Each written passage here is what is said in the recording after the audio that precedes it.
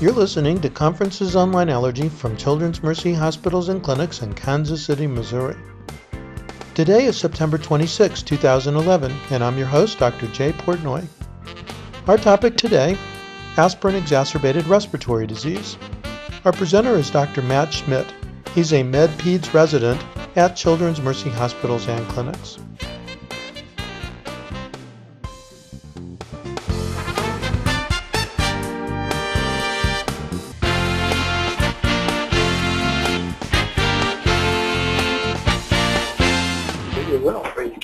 Use the keyboard. All right, cool.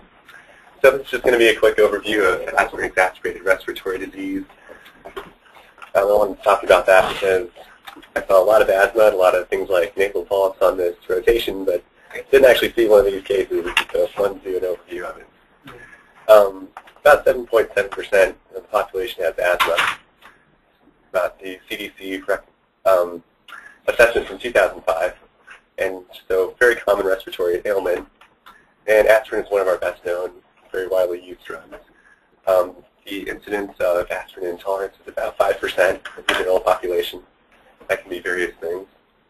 Aspirin-exacerbated respiratory disease is the preferred name now. Over aspirin-induced asthma or things like that.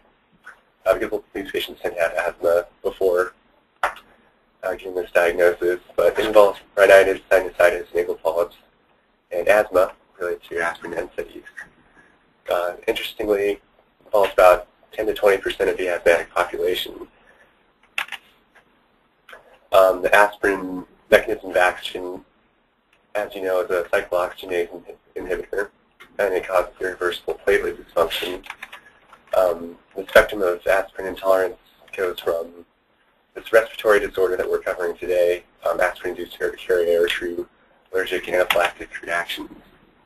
Presentation is usually in adulthood, sometime in the 30s or so. It's more common in women. I don't know why.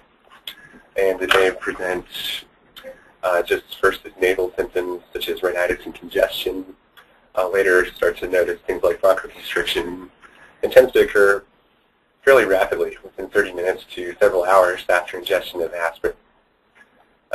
They may or may not kind of pick up on this because they have wheezing for various reasons, and NSAID use is so widespread, so it can be hard to nail down the diagnosis. Santer's triad is kind of the classic board presentation. Asthma, aspirin, sensitivity, nasal polyps. It was actually first described in 1922 by a French researcher. So this tends to have cross-reactivity to all NSAIDs that inhibit your COX enzymes. Ibuprofen, naproxen, diclofenac, all very high percentage. Acetaminophen is not a true NSAID, and it's usually pretty safe to use in this kind of condition. And aspirin challenge may be used to help nail down the diagnosis. The exact process of the pathogenesis is uncertain. The way we described it earlier does kind of sound like a hypersensitivity reaction where you have this rapid onset of wheezing and things like that. However, there's no evidence to support that. Skin tests for these patients tend to be negative. There's no real antibodies to aspirin, that kind of thing. What's been found is that the arachidonic acid pathway, as well as lipoxygenase and cyclooxygenase, are involved. This is an overview of the pathway involved here. We won't go through it all, but you can see arachidonic acid gets shunted to either lipoxygenase pathway for leukotrienes or COX to form prostaglandins and thromboxanes. You can see at the bottom, many of them are pro-inflammatory, and PGE2, which is in the cyclooxygenase pathway, is anti-inflammatory. So it's not that the bronchoconstriction results from disruption of this pathway. The metabolites get shunted toward leukotriene production. It creates an imbalance, and kind of these cysteine leukotrienes, which are pro-inflammatory, increase, and you have a decrease in the prostaglandin E2, which is thought to be kind of a brake for inflammation.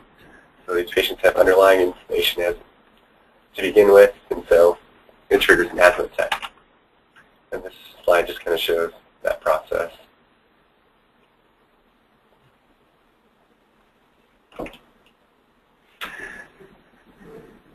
Asthma, like I said earlier, is an inflammatory condition characterized by eosinophilia, and you see a lot of those same things in this kind of condition.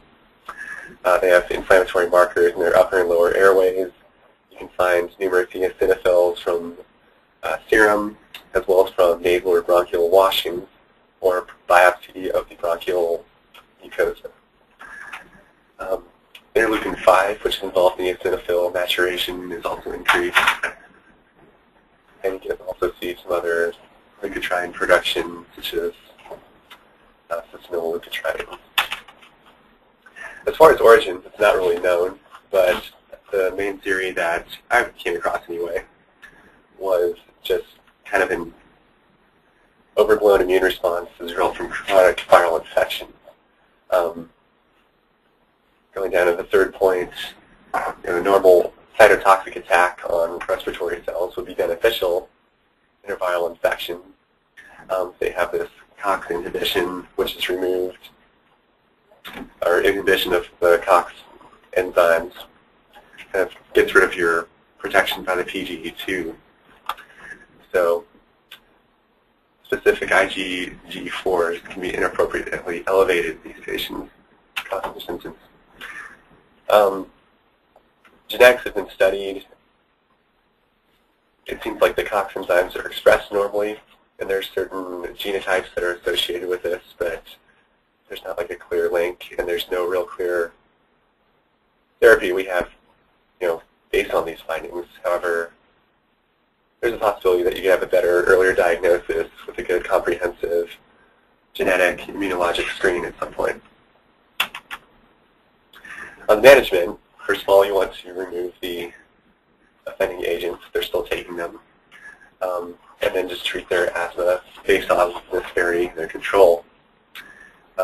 Regular combination therapies, inhaled corticosteroids, long-acting beta agonists if appropriate. Since there's so much focus on the leukotriene kind of pathways with this disorder, there's been a lot of talk about using leukotriene receptor antagonists like montelukast and 5-lipoxygenase inhibitors like xylulin, and they're commonly used. Didn't really find any good data that it actually does have a more effect on them than with regular asthmatics, but that's kind of the thought. As far as pain management, if you're not able to take aspirin, ibuprofen, those kind of things, what do? Most of them tolerate selective COX-2 inhibitors like celecoxib. So for arthritis and that kind of thing, they can take those. And again, acetaminophen is usually well tolerated.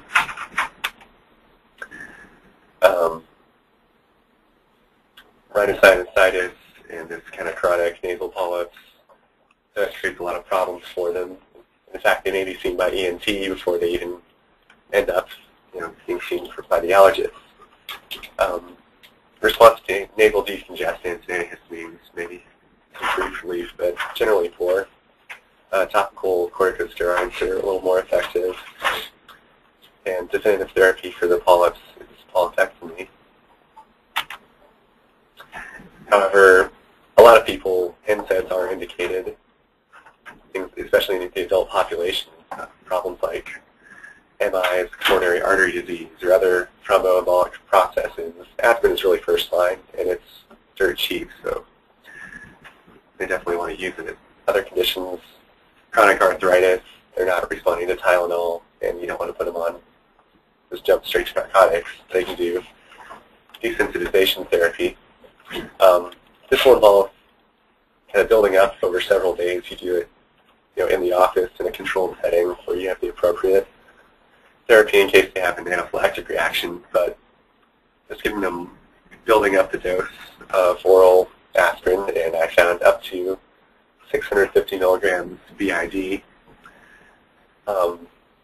They can take that at home for a while on their own once they're stable until their symptoms improve, and they kind of reduce the dose.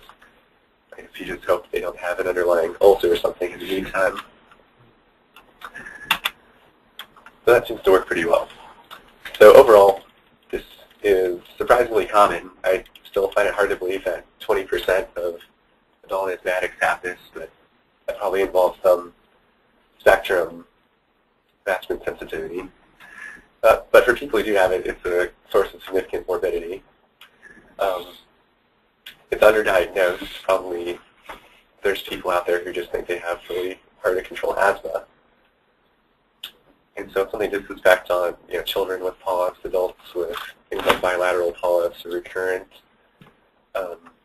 Management includes the avoidance and specific therapy to their asthma and sinus symptoms. And pain control. Desensitization can be performed if you need to use NSAIDs. And in the future, we'll be looking toward finding the best therapeutic agents and just really understanding the genetics behind it. Great. Thanks. Thank you. Anyone have any questions? I would add that we would potentially do desensitization just for severe asthma or recurrent polyps, even if they didn't have that other indication to have aspirin, just to try and control their symptoms. When you do that, do you pre-medicate with montelukast? Yeah. For the desensitization? And I think theoretically dilutin, but at Truman, I've never had a patient actually who could get dilutin because it's so expensive. Yeah. The protocol includes the, like the round time of the Round time, yeah. Now this is different than true allergy to non-NSAIDs. So it's not like an IgE mechanism, it's a different type of thing. So why would desensitization work? Any thoughts? And for IgE, I could see where you'd give it a little bit at a time and use up all the IgE and release the histamine, and that all makes sense. But why would aspirin desensitization work if it's not an immunologic mechanism?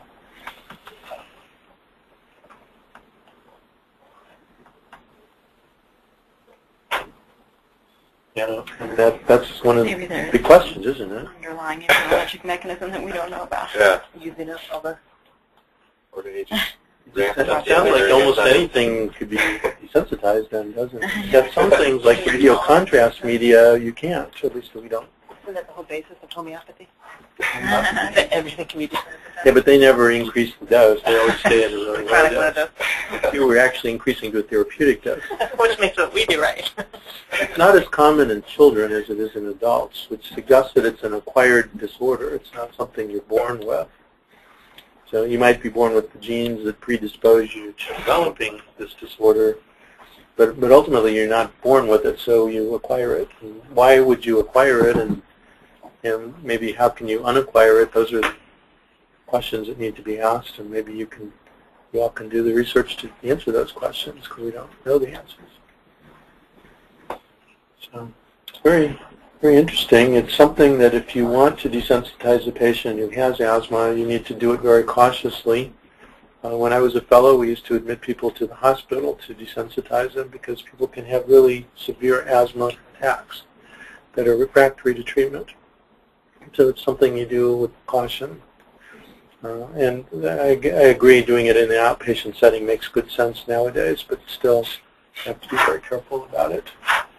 It's like I said, it's less common in children, but it does occasionally happen, and we've had aspirin-sensitive asthmatics in the past who just kept coming in with asthma attacks, and they didn't know why, and eventually we track it down and realized that when they took aspirin, they would have an asthma attack, and they'd end up in the ER, and usually they took aspirin because they had a respiratory infection, and we just attributed it to the respiratory infection, not to the aspirin they were taking.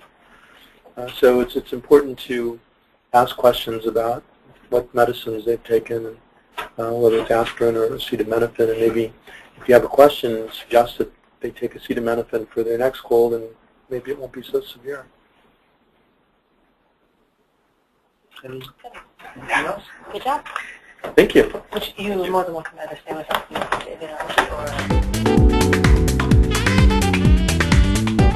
This has been an ACAAI production.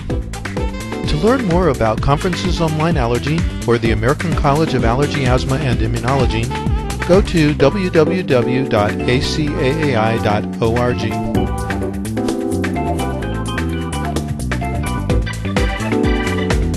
See you next time.